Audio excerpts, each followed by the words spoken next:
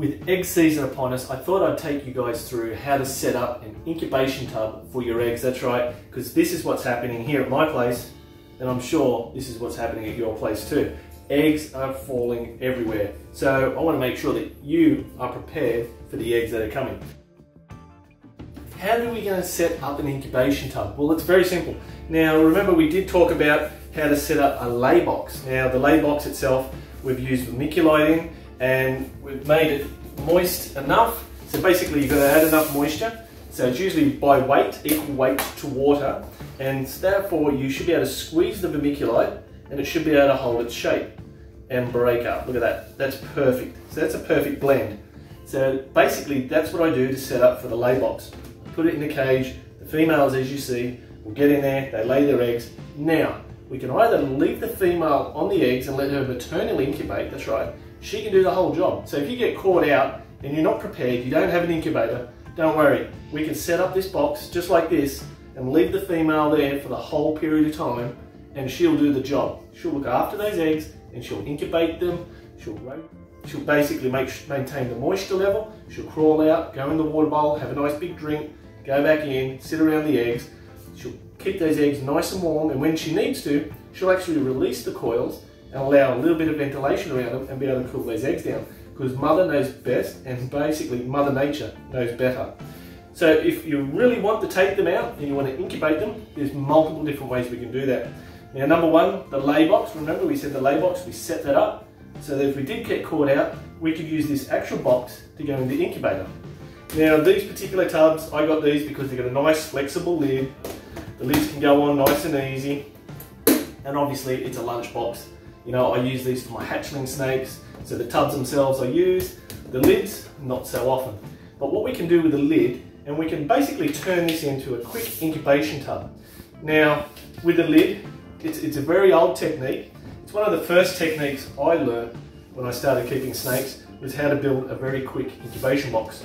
So basically, you could use anything with a lid, basically, including ice cream containers. Used to be the big fave, because once you finish the ice cream, what are you going to do with the container? Throw it out? No, let's use it. So I'm just going to move this girl out of the way. And what we need, so the lids themselves, what do we need to do? Well, I used to like cutting holes out of the lids. So here's one I've already started. So basically what we're going to do is basically cut the center out. And for this reason, I use tin snips. They're nice, quick and easy. If you use a pair of scissors, it can be a little bit difficult at times, but this process, you know, for an old roofer, shouldn't take too long at all. So what we want to do is we want to cut it out so we've got a window, right? A nice little picture frame window. But we can't use this in an incubator like this. So what next thing we need to do is grab the old cling wrap. Now the cling wrap used to put on top like this. Put the lid on top. Lock it in. Nice, quick and simple. A bit brutal here, but it's the job done. Tear off the cling wrap, and there we are. So now we've contained the moisture inside. But the extra bonus of using cling wrap is that as the eggs start to mature through that period of time, they start to absorb oxygen through the shell itself. And there's a bit of oxygen and gas exchange going on. So basically they release a little bit of CO2 and they need to draw in oxygen. Now, you can do all sorts of things. I've seen people put holes in lids, and I mean, in the good old days when these used to sweat up, you knew that the moisture level was right, you could crack the corner of the container. We used to fan it just like this. That allows that big oxygen intake in there and allows the CO2 to draw out. And that used to be just the most basic incubation setup tub in the universe. And I mean, if you guys are stuck at home, that is the easiest way in the world.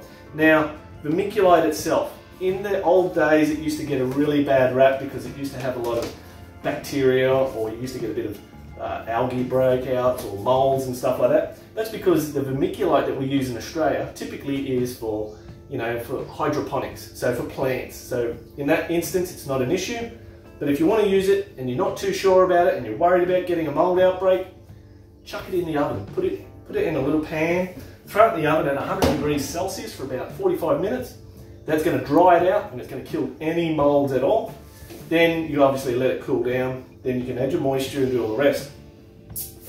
Now that's the quickest, easiest, simplest way to do your homemade incubation tub. Any tub can be used, it's up to you. Now, we all know I love these guys, the sim tubs.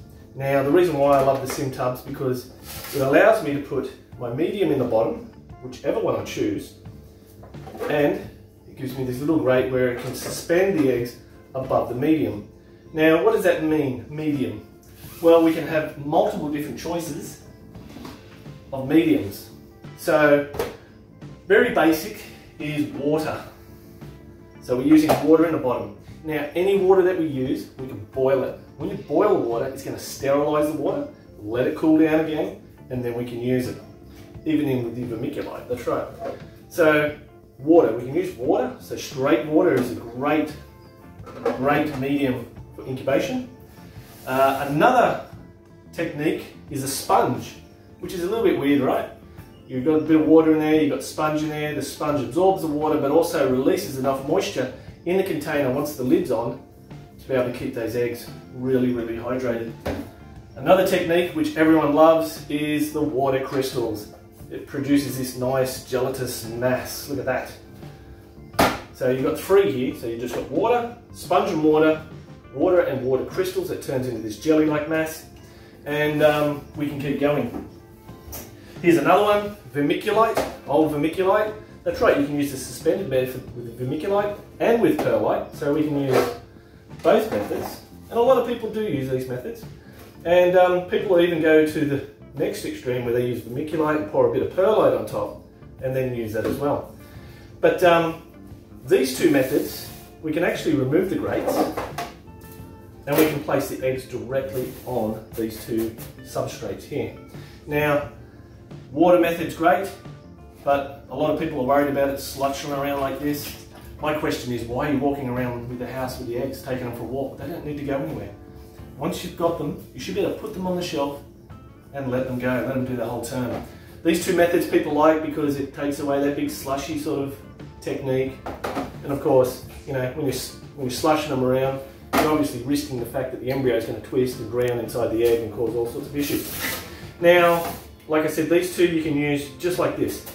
Now, if you don't want to go to the expense, and I know there's a big problem in Australia getting these sim tubs, the availability has always been an issue, and usually the price puts a lot of people off.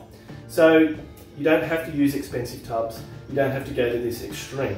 What we can do, and I mean, you've got to be a little bit inventive here, is when you go into the supermarket, and here's a couple of containers, just a couple of random containers, and they've got this little grate that sits on the bottom. Now that's pretty cool, right? Sits down the bottom, but there's really no space. So in a lot of these instances, these particular containers are either a steamer, like this one here, there's another grate, doesn't have a lot of room on the bottom, or they're like leather crispers or stuff like that for your veggies. So what you can do is just grab a bit of conduit, cut up a couple of little feet, so you get a little bit more depth there, so you can put a little bit more substrate underneath, or you can use your perlite, the vermiculite, and then put your grate on top. Now the reason why we're using the grate basically is to give separation between the water, or it's a larger barrier, basically a big larger barrier, allows more air to circulate around the eggs, making sure that the eggs get even amount of temperature, which gives them a better opportunity to go to full term. Because the worst thing is the egg looks great on top, underneath we're getting a big pile of mold and all sorts of horrible things eating away at the egg. It's going to destroy the egg, and that's not what we want, is it? Definitely not. So there's a couple of quick, simple ideas, and there again, that just lifts the grate up, gives you a bit of room underneath. You can use water crystals, you can use any of these other substrates to get you out of trouble. That's the quickest, easiest way to do it. I hope you guys enjoyed today. I hope we learnt a little bit about incubation and how to set up an incubator box and make it really quick and simple and easy so we don't get stuck at home. Make sure you give me a like, hit me up on Facebook, Twitter and Instagram. Until next time, thanks for watching CrittaCam.